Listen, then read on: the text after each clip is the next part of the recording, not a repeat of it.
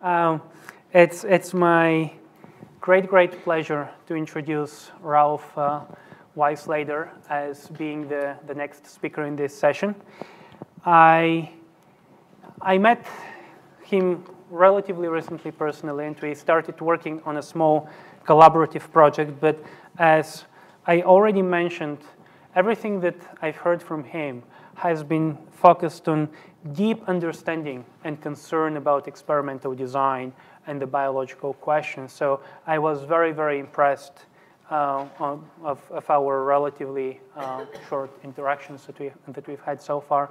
And I thought that he would be a wonderful and inspiring speaker to come and tell us about all the wonderful things that quantifying proteins in single cells can do for clinical diagnosis. So I look forward to hearing that.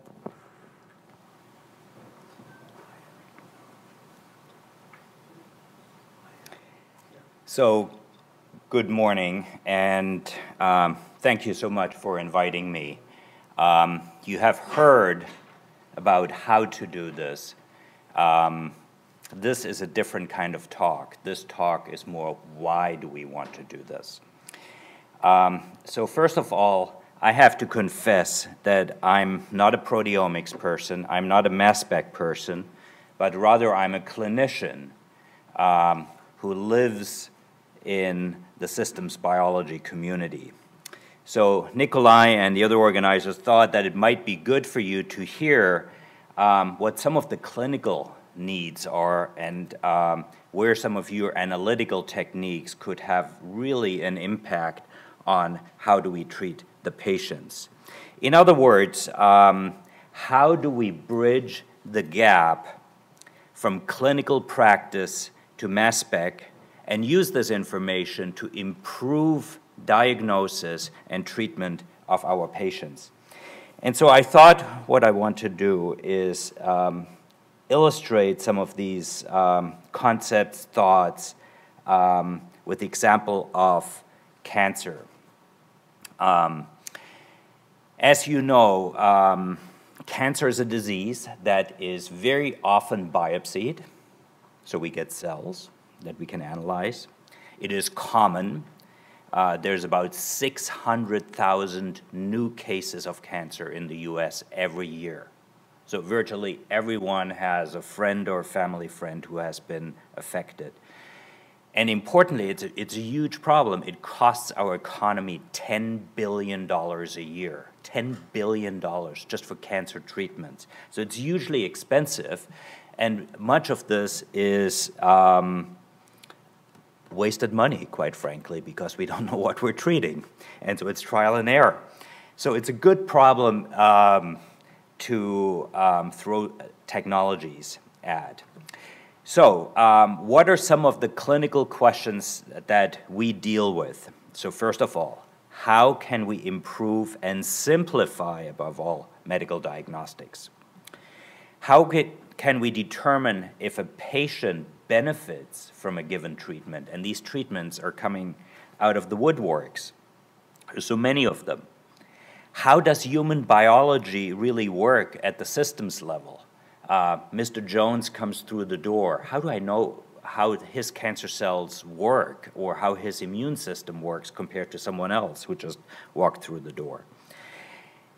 And how can we detect cancer much earlier when it's still curable? So as you can see from these questions, and I'm showing you these questions because that's sort of what I deal with on a daily basis. As you can see from the questions, we're still in the dark ages in the hospital. And the current knowledge that we base decision-making on is often from textbooks, from cell lines, from empirical clinical data, but not from analytical data from cells from our patients. So very important concept. Now, in the era of precision oncology or molecular oncology, deeper analyses have become really critical. And as you know, cancer is evolving So longitudinal information is very important in patients. So not just initial analysis when a tumor was resected, but really longitudinal information to inform treatments. So there's two ways of getting at cells. One is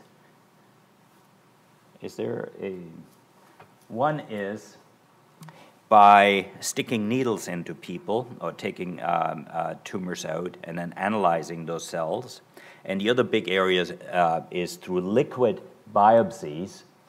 And here we don't stick needles directly into tumors, but we sample the blood and isolate either circulating cancer cells, circulating free DNA, or small vesicles that are pinched off from cancer cells. These are called exosomes or tumor extracellular vesicles. So the sources of cells then are either through needle-based approaches or through blood approaches. So today I will focus on some of these tests and with a particular emphasis on where proteomic analyses would be particularly helpful. And so I will focus on three different vignettes. Number one is enabling pathway analysis in single cells in real time, and by real time I mean in the clinic same day, so not really real time, but same day, through fine needle aspirates. The second vignette I'll tell you a little bit about is our joint project here with Nikolai on identifying new drug targets on a new immune cell type that we identified last year. And the last story that I'll finish up with is it's the challenge for all of you. If you think that single cell proteomics is hard, try single exosome analysis. So that's the challenge for you to go home with. So let's start with processing of samples in the clinic. Now I'll tell you a little bit about what we have done and what we're currently doing in the clinic and how proteomic analysis could really inform on what we ought to be doing. So cell harvesting in the clinic is performed by, as I mentioned briefly, sticking needle into people by ultrasound or CT guidance into areas of interest. These needles are usually 15-gauge needles, so anywhere between 1.5 and 2 millimeters in diameter. And through these needles, we use guns, cutting core guns, these monsters that take little tissue fragments. And these fragments are about 1 millimeter in diameter and about 2 centimeters long. And by virtue of taking these tissue cores out, sometimes we hit blood vessels and patients have complications. They don't occur that frequently, but in most major clinical series, the complication rate is somewhere around 2%. Now, in large clinical practices, as in the major hospitals around here, people die every year from these procedures. So death is not unheard of. So we have to think very, very carefully who gets biopsied, why do patients get biopsied. The turnaround time in pathology departments is, for processing of these samples, anywhere from 2 to 10 days, depending on what we do, and longer if we need to do genomic analysis. Now, the alternative to this is a fine needle aspirate, so nomenclature. So for these fine needle aspirates, we take much smaller needles, 22 gauge needles, where the result are actually cells that are being harvested, so not tissue fragments such as here. And because we're using much skinnier needles, the complication rate is about 10 times lower.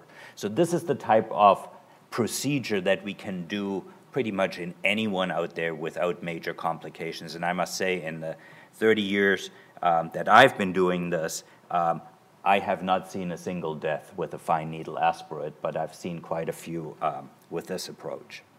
So my lab has been very interested in using these materials, these single cells that we harvest from patients, to understand the makeup of these cells.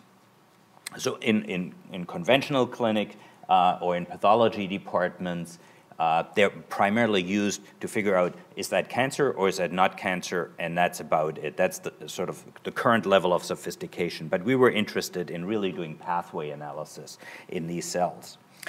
And so a couple of years ago, we had developed a technology, an antibody barcoding technology, to start to analyze dozens and dozens to hundreds of proteins in these cells. And so it works as follows. So we aspirate tumors, and early on we had to do a negative selection through microfluidics, where we got rid of host cells because we were not interested in analyzing the host cells. That was before the immunology craze. And we were primarily interested in identifying tumor cells.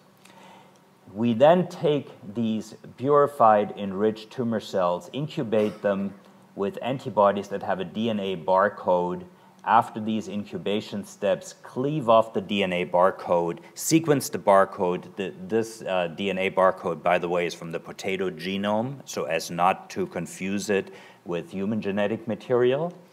And this gets read out either by sequencing or by methods such as the nanostring methods.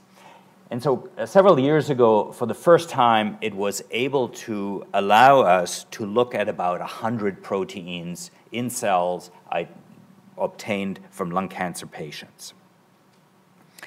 And we said, well, this is all great. This technology was subsequently licensed to nanostring, and so we have nothing to do with them. And I approached them, and I wanted to do a larger clinical trial. And so they come back with a cost estimate that was prohibitively expensive, around about $2,000 per patient to analyze this. And so that put a damper on that technology for us. So we went back to the drawing board and said, how can we modify this technology so it's much higher throughput, even cheaper and doable in a lab setting? And so here's what we came up with. So we're still using currently monoclonal antibodies that have a DNA barcode. But this DNA barcode has a primary barcoding strand, has a complementary fluorochrome strand with 2 fluorochromes at both ends to render this entire complex fluorescent in one channel. Okay. By the addition of a simple melting buffer, we can dissociate these twos and get rid of the fluorescence. We then use a complementary strand here, a capping strand, to close this and come back in with the next antibody. So in a clinical scenario, this would look as follows. One takes needle aspirates, incubates these cells with differently colored monoclonal antibodies, so anywhere between 4 to 8 different colors. Dissociate this after one takes images with a microscope, dissociates this and come in with a second set of 6 to 8 colors and multiple cycles. So it's a cyclic immunofluorescence method, if you wish, at the single cell level, and this can be analyzed and then displayed as data. Now, the reason why we like this approach very much, as opposed to putting fluorochromes directly onto the antibody, it's hard to get rid of the fluorochrome. One could theoretically quench the fluorochrome or chemically cleave it, but it does not work well with single cells on glass. It might work with paraffin-embedded sections and tissue sections, but for single cells, this is a much gentler approach. So let me show you some examples here. It's a little bit light, so you might not be able to see this, but these are cells that were stained with EGFR and phospho-S6. Phospho-S6, of course, is inside the cell during the first cycle. One adds this melting buffer, no signal at all. someone comes in with a second set of antibodies, and so these are exactly the same cells. So this cell down here is this cell is somewhere down here. Hard to see. These cells are the same cells up here. And you can see that here the phospho-AKT or the AKT levels show virtually no overlap. Again, melting buffer, and one can come in with the next set of probes. So this technology, this cyclic immunofluorescence and using melting buffer in between to wash away the fluorochrome strand works exceedingly well. So we have used this method to actually do pathway analysis in freshly harvested samples from patients. This is a common pathway that we and others are very interested in, so RTK pathways or the PI3 kinase and RAF-MEK pathways. Several pharmaceutical companies have developed drugs that inhibit these key proteins here. And the question is always in the clinic, does a patient with a certain cancer have these targets expressed, number one, and number two is if they get my expensive drug that's going to cost $100,000 to $200,000 a year, does that really shut down that pathway, yes or no? So those are the questions. And so for the first time, I won't go through all of this, but for the first time doing this harvesting, one can actually do sort of dose response curves and see when pathways get shut down. So we have tested this now in around 100 patients or so, and I'll just show you a couple of examples early on. So here we're looking at, I can't really see from here, but something like 10 patients, 12 patients. This graph just shows you what is the number of cells that I can obtain by simply sticking a needle into patients. And so it's somewhere, the mean is somewhere around 200,000 cells. It's actually quite remarkable. So this is a skinny needle, a 25 gauge needle just stuck in under ultrasound guidance, and I get 200,000 cells out. Now of those 200,000 cells, they're host cells, immune cells, and they're primary cancer cells, right? And so it wasn't quite clear to us of what was what, and there's tremendous heterogeneity. So for example, if you look at patient 13 here, somewhere here, 80% of all those harvested cells were actually host cells, not even cancer cells. But in other patients, such as number 21, virtually all the sampled cells were actually cancer cells. So tremendous heterogeneity. So all of this is important to figure out, and without going into too much detail here,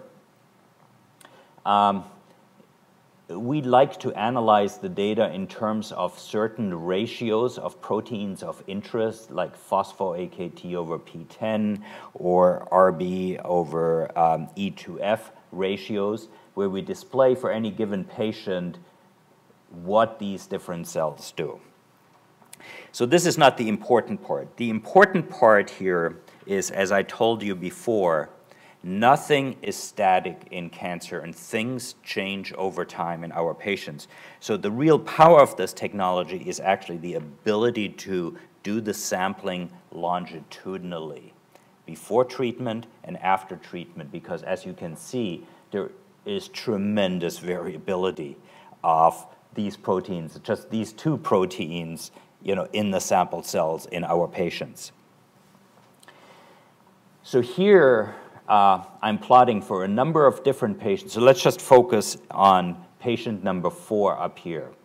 This is before I start treatment with a novel PI3 kinase inhibitor, and this is the same tumor sampled after. So looking at about 100 cells or something like that before and a week after treatment, so continuous treatment. And so you can clearly see, number one is the spread of this pathway has been reduced, and also the mean has been reduced. So the lower these ratios, this is the phospho S6 over S6 ratio. The lower the ratio, the higher the inhibition. So it should go down.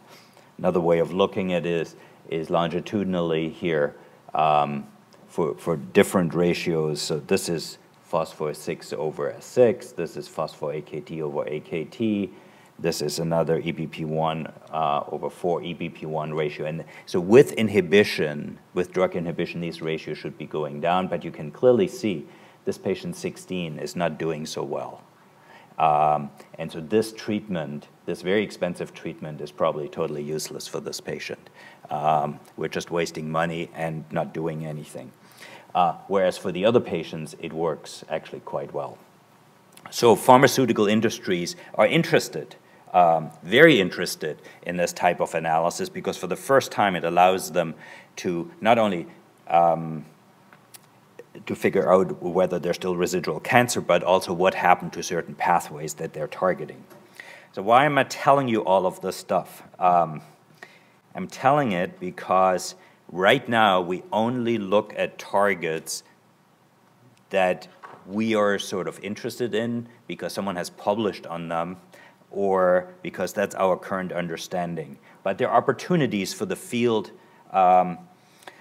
such as yourselves. So the opportunities are questions like which protein biomarkers, identifying which protein biomarkers are actually best suited for therapeutic decision making. And so we don't have good answers to this.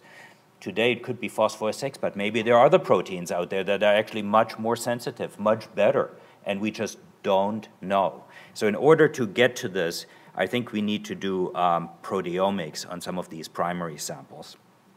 Another one is, are there equivalents of serum biomarkers so we don't even have to biopsy someone? What if we could get the same information just from serum? And then ultimately, can we develop predictive biomarkers to initiate therapies in patients who will actually respond to this? So, so those are some of the challenges for those of you who don't know what to do and are looking for things to do.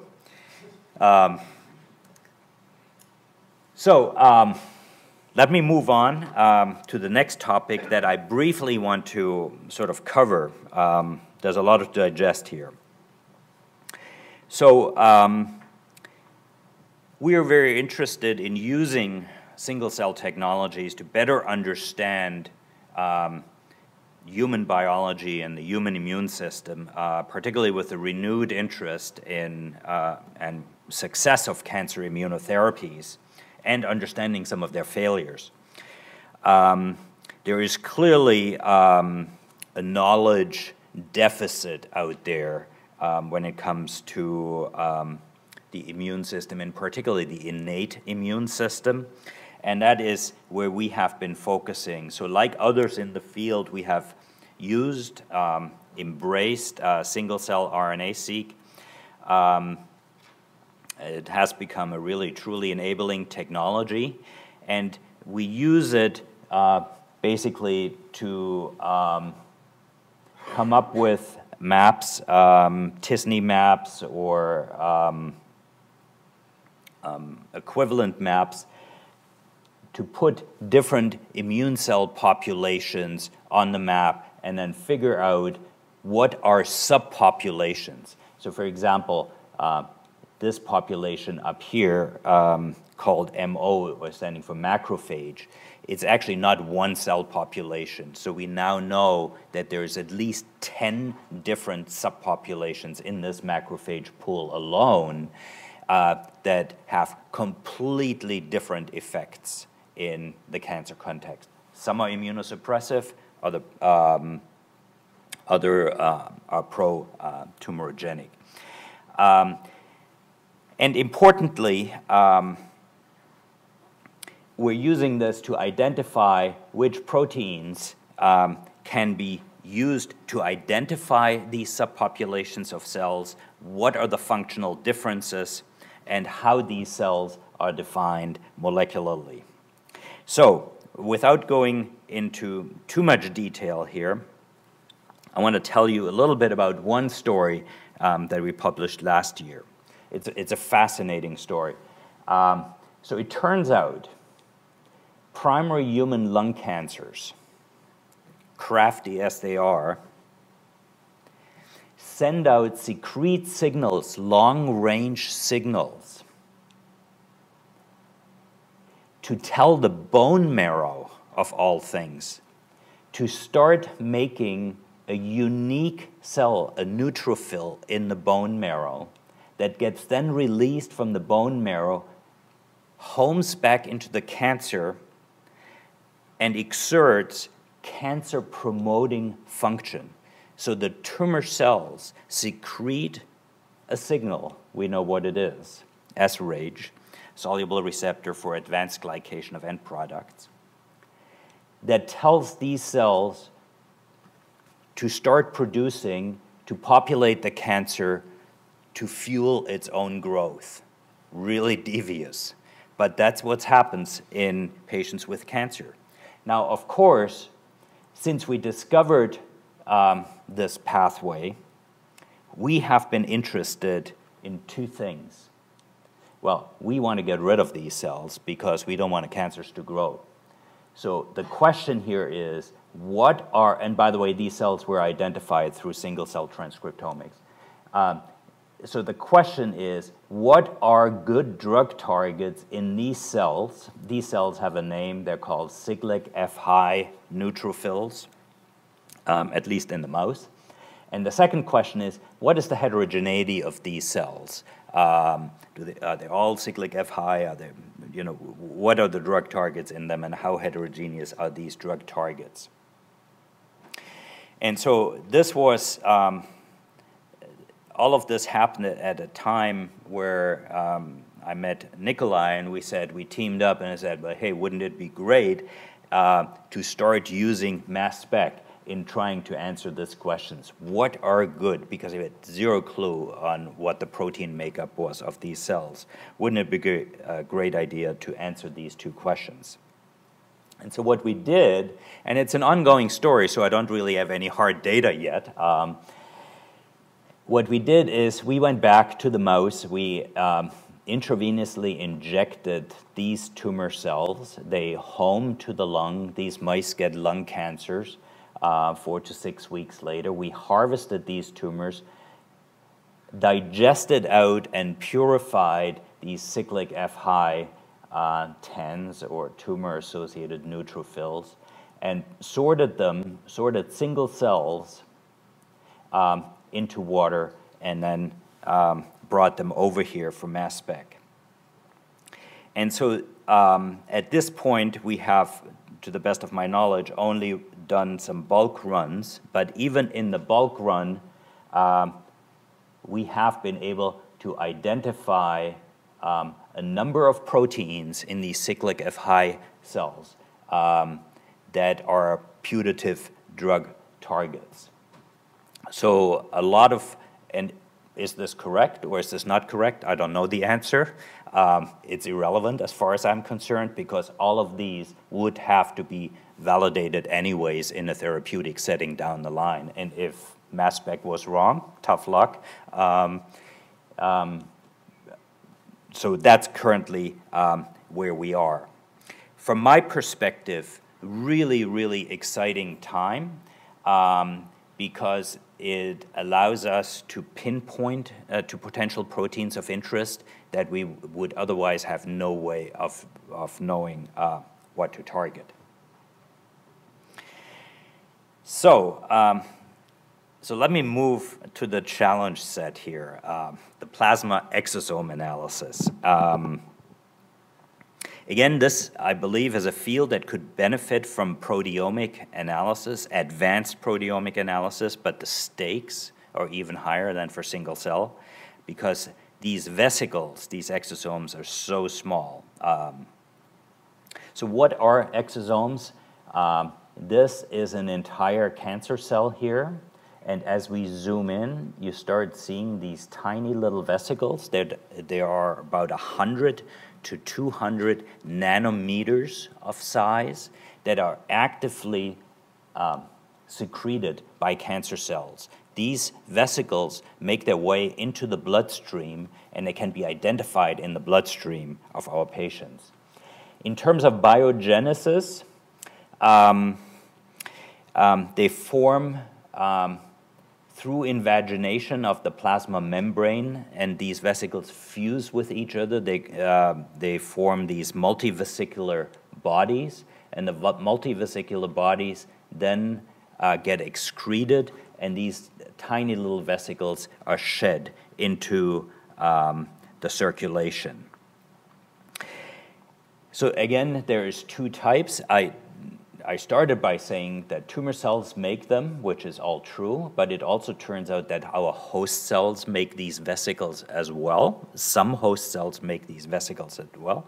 So from a diagnostic perspective, it will be very important to figure out what is a TEV or tumor exosome versus a host exosome down the line. By the way, they have also not only diagnostic importance, but also functional importance. So it turns out, again, a fascinating story from melanoma. So it turns out as melanoma cells release these vesicles, our host or lymph nodes, and particularly macrophages in the lymph nodes, recognize these materials as something that they shouldn't be there, so they engulf them. But sooner or later, tumors secrete so many of these vesicles that this primary immune defense mechanism in lymph nodes gets overrun. They shed into the circulation. It turns out they bind to B cells, and through some mechanism which we don't understand, promote the formation of IgG, which leads to tumor growth. So it's another devious method by which tumors create these feedback loops to fuel their own growth. And for those of you who are interested in this, was published in Science last year or the year before. So these vesicles then are important not only diagnostically because we can isolate them in the periphery, but they're also important to understand cancers and how they work. And they have also become important therapeutically, and there's now several companies out there that are using these vesicles to actually put materials in them, proteins of interest, for therapeutic purposes. So I started this whole talk by saying exosomes. So it turns out that exosomes are just one type of vesicle. There are other vesicles. There are microvesicles that are a little bit larger, have different molecules. They're exosome-like vesicles. They're apoptotic bodies. They're oncosomes. So there's a whole bunch of these vesicles that are being shed by our cells. And because the nomenclature is difficult, because they're different vesicles, it might be better, particularly for the clinic, to call all of these vesicles, these tiny little things, EVs or extracellular vesicles. So what are the current problems or opportunities? So this EV pool, the extracellular vesicle pool, contains heterogeneous vesicles, exosomes, microvesicles I just mentioned. There's protein overlap between the host cells and the tumor cells, within each tumor vesicle type there is probably considerable heterogeneity in protein expression, just by assuming that there is heterogeneity in protein expression in the parental cells. And there are some existing proteomics studies and databases, but they're fairly limited. And I'm not saying this as a criticism to the field. On the contrary, it's just that the data sets are very sparse and limited. And most of these things were done in cell lines and with conditions and approaches that has very little to do with clinical reality. And so currently there's only 338 proteins in the database, and we know that there are much more. So So what are some of these proteins that are made and transported in these little vesicles? Well, here's a list of some of them that have been published in some of these publications here. And you can see, just looking at the year here, a lot of this is old material. But this is sort of the state of the art currently of this field. So from a clinical perspective, again, and using these vesicles for diagnostic purposes, there are two important questions. So let's assume we take blood from someone, from one of our patients, and there's two types of vesicles in them. There's blue vesicles of different shades, and then there are the tumor vesicles. So two questions. Number one is, what's the protein composition of normal host cell EV, so we can identify the blue ones? And the second one, what are the proteins or combinations of proteins that define the tumor-derived ones? So if we had the answer to both of these, or either of these, we would be leap years ahead in our diagnostic capabilities in serving our patients. Now, with respect to the first question here, we have a reasonable answer. So it turns out that these 5 markers here, CD45 on vesicles, not on cells, CD44, 44B, CD31, and 235A define about 80% to 90% of host vesicles. Unfortunately, not 100%. And herein lies the conundrum. So if someone comes in, if I took your blood and the younger population in here, and you are or we were cancer-free, and I analyze these, and I say, well, 80% of them look pretty clean. I can call them host cells. But there's 10 to 20%, they could be cancer cells. We would all go nuts here, right? So we need to do proteomics to understand what the other 10 to 20% are, so we can use this information to clearly classify someone as benign. So that's the challenge here. The second challenge is equally important, and that is, what kind of proteins do I need to identify to call a vesicle a red vesicle or a tumor vesicle? And this field is a mess. And you can't read this either. So it's a double mess. It's a complicated table too, but it's currently the world knowledge of what markers are useful for what cancer types. And so let me walk you through here. So the columns here, the first column is glioblastoma, the second one is colorectal cancer, the third one is pancreatic ductal adenocarcinoma. This is ovarian cancer, this is breast cancer, and this is lung cancer. Green means that a protein listed in each row here has diagnostic information that has been validated in clinical trial, and it's actually useful information. Gray means it's not applicable. Usually the protein has no relevance, and so for example, no one would, I can't even see this, no one would measure, for example, HER2 in a glioblastoma. That's why this is great. But in a breast cancer, of course, we would want to know if there is HER2. Question marks, we don't know. And this list down here are rejects of proteins where publications have come out and said, well, wouldn't it be great to measure thrombospondin 2 to diagnose pancreatic cancer? And so we have tested those, and not good. So a lot of trial and error here, right? We don't know what we're measuring and what we ought to be measuring. And the one thing that's very clear, though, is that not a single protein is going to be useful, but it's more likely that some sort of signature of protein or multiple proteins are going to be more useful. And this is what this combo means or the signature here. And so the one example I want to show you of how this very painstaking detective work on which proteins work and which proteins don't work has led to a new diagnostic test.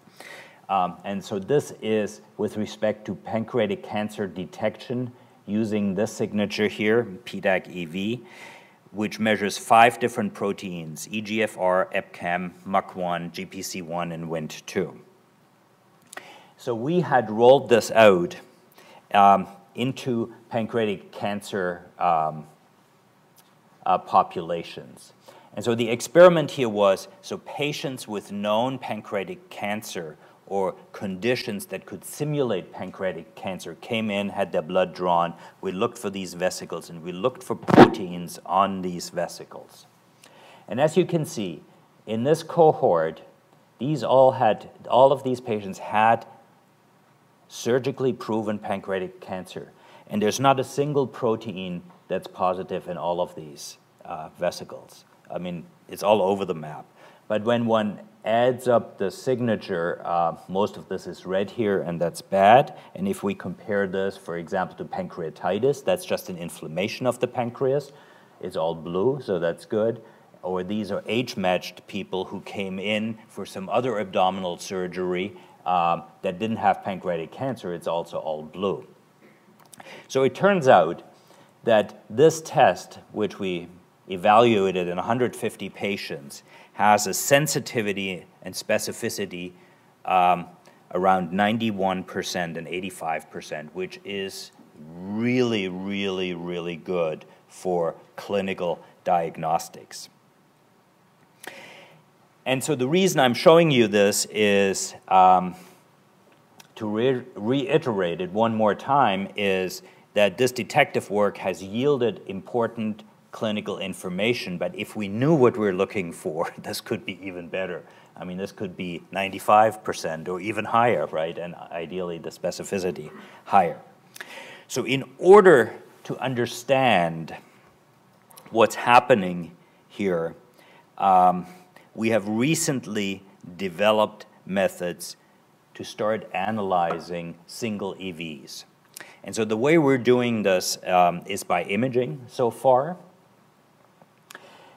And it turns out, so we're looking at single vesicle. This is a dividing cancer cell, and you can see these vesicles being shed off, tons of these vesicles. By the way, the concentration of these vesicles in the blood is somewhere around 10 to the 9th to 10 to the 11th per milliliter. So blood is just chock full of these vesicles. And it's not like circulating cancer cells where one has to find 1 out of 1 billion other cells. No, these are very abundant and they're very stable, and hence they're very attractive from a diagnostic perspective. So it turns out that the trick of imaging these guys with conventional microscopes, so not super resolution microscopes, but conventional microscopes in the clinic, is to immobilize them on the glass surface. And so once they're immobilized and caught, we can come in with the same antibody fluorochrome conjugates as I showed you in the beginning of the talk and stain them for different markers. And so we have done this, and I'll just show you one example as a teaser of a publication that's currently in press, where we analyzed microvesicles from a neurosphere. So this is a glioblastoma cancer cell neurosphere, where the common knowledge is, number one is all of these are positive for integrin beta 1, and number two, a number of tetraspanons should be negative.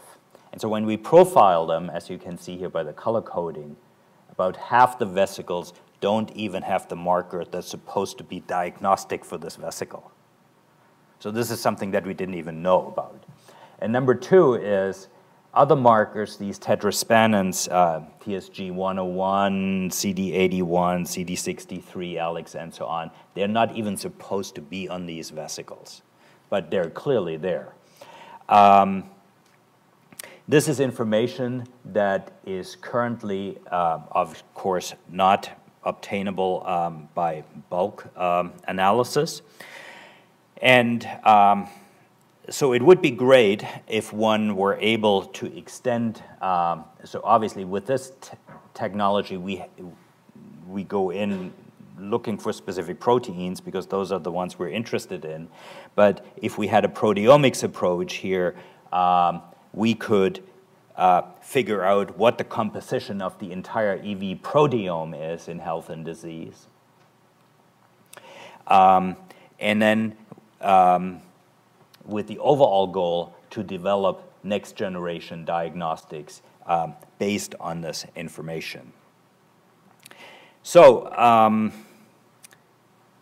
something to digest, to think about. I know this is extremely challenging, but it's always good to think about the future after you have solved all the single-cell proteomic problems. So I'll stop here. So I've shown you 3 different examples on how we do diagnostics in the clinic through FNA analysis of human cells, identifying new immune cells through transcriptomics, and doing plasma exosome analytics for diagnostics. The current systems, they work okay, but they could be much better if we had a better understanding of the proteome and what to look for. And so probably the best thing is to think about this as the lamppost analogy. So right now, we're looking right under the lamppost where there is light, right? The opportunity is in the dark. And that's what we need proteomics for. So thank you very much.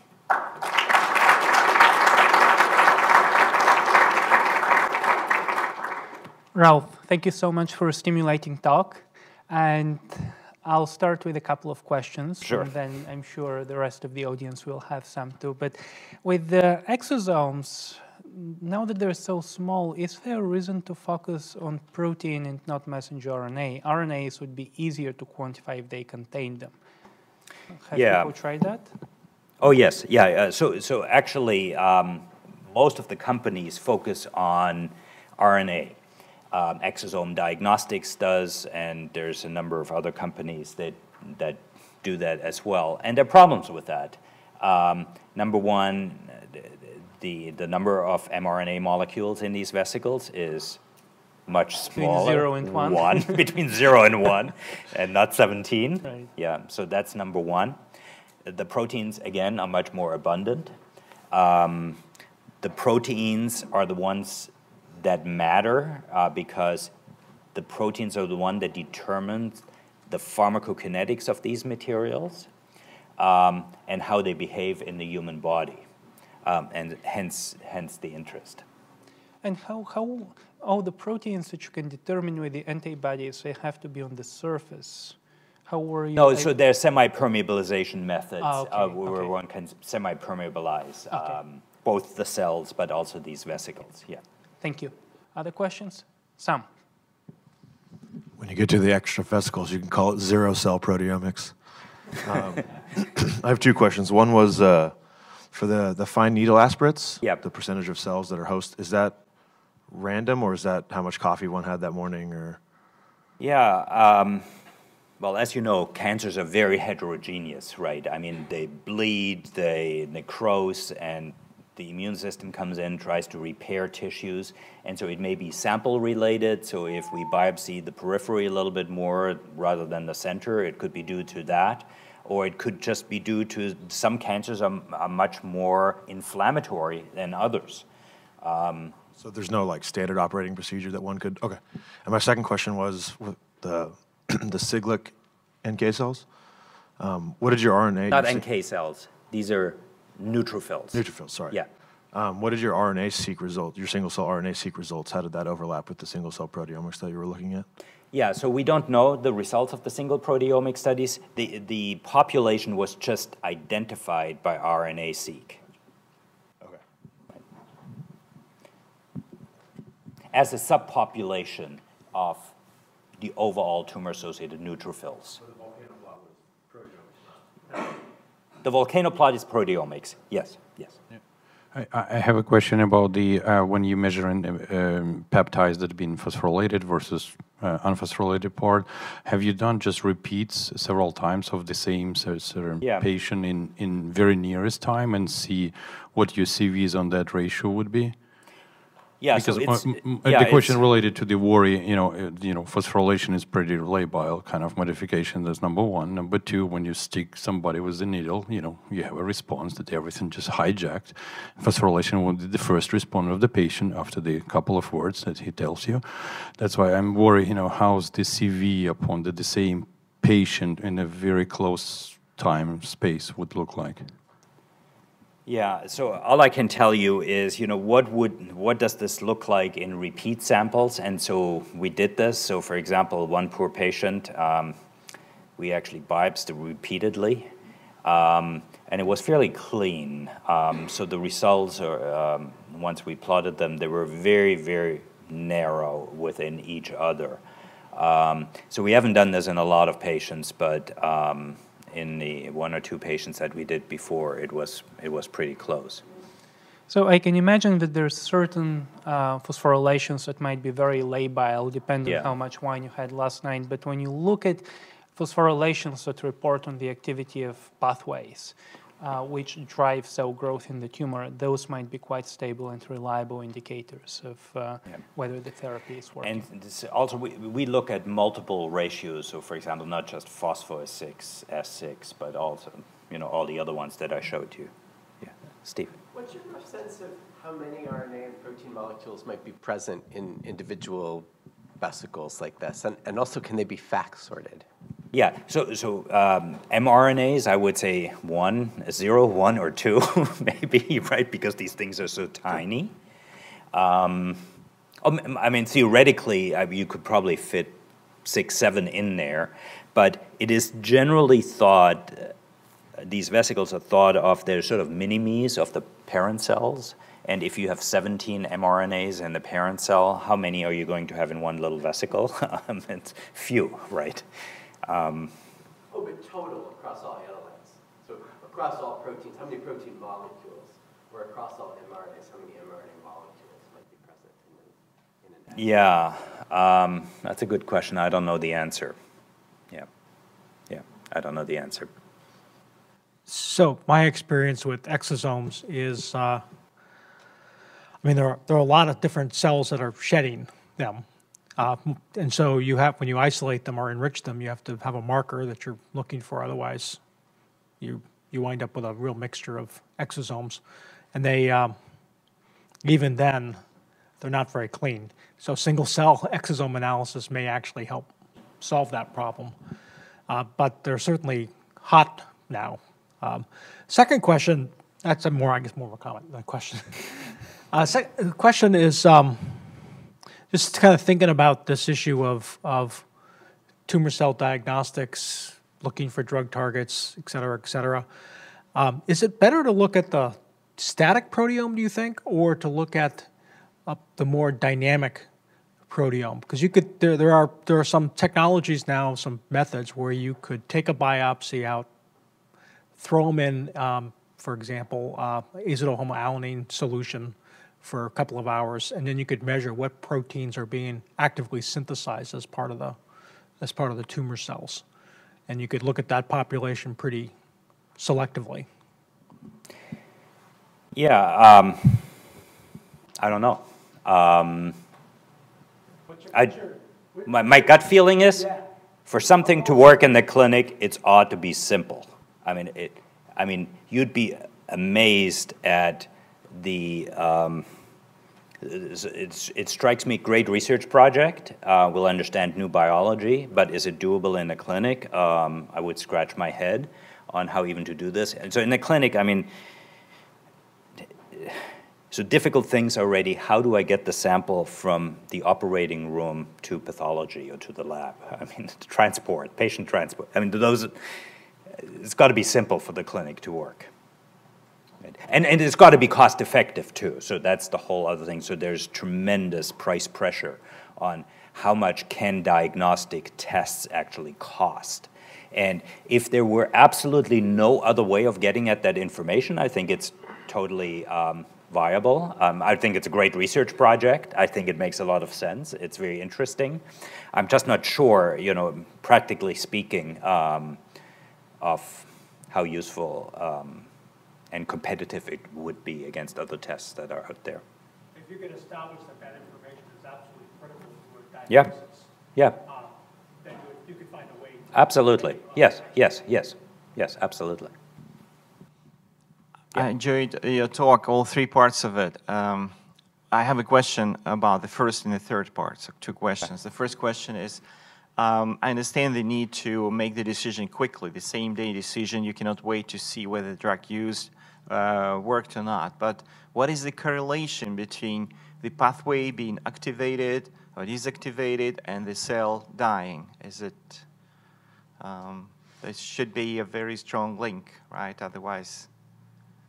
Yeah, so, so the key question in the clinic is,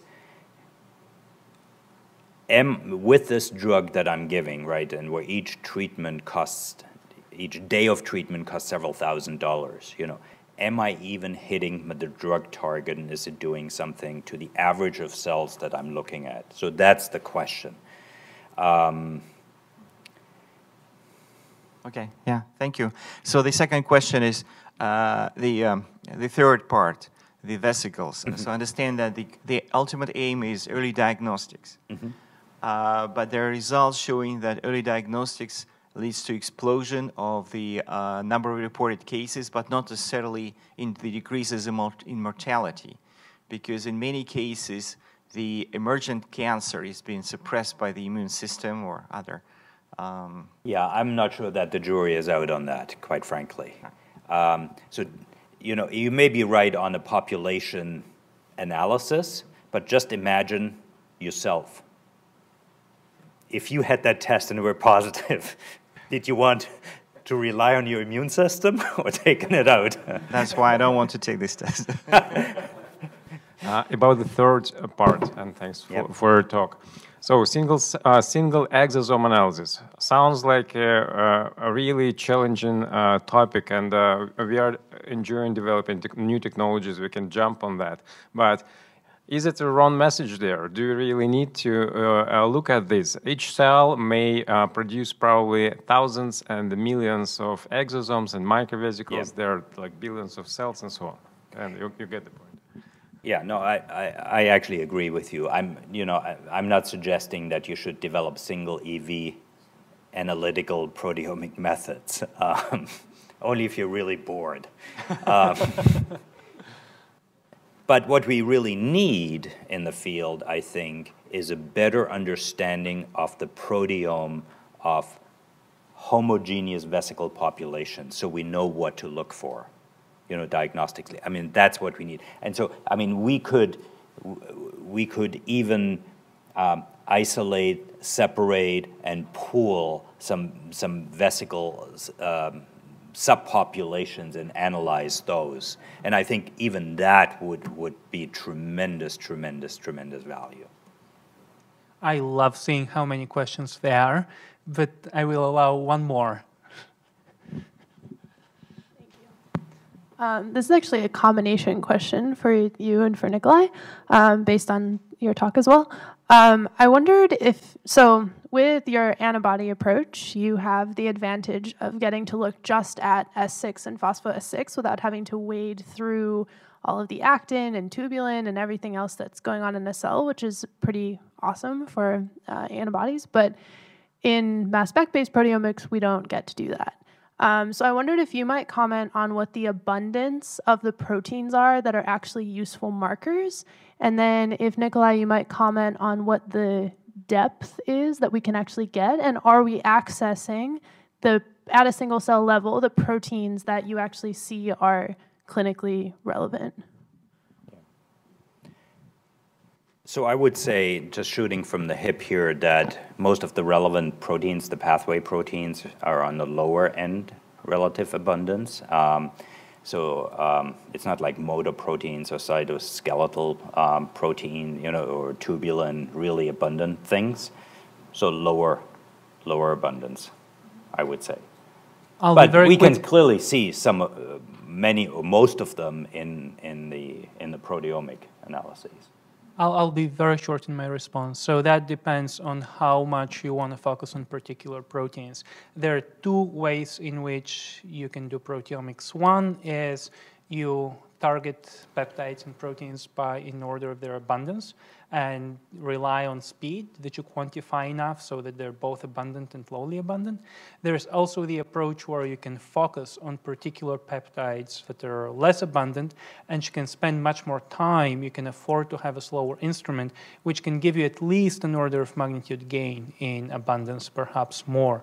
So at the moment, based on what I see in my lab, I feel confident that even with the first approach, we can quantify proteins present at the median confidence of 50,000 copies. But by targeted methods, we should be able to go to at least 1,000 molecules, I would think, per cell, which will take care of almost all proteins, which will come at the expense of lower throughput, but it can be done. And lower throughput still means many hundreds of proteins and peptides quantified.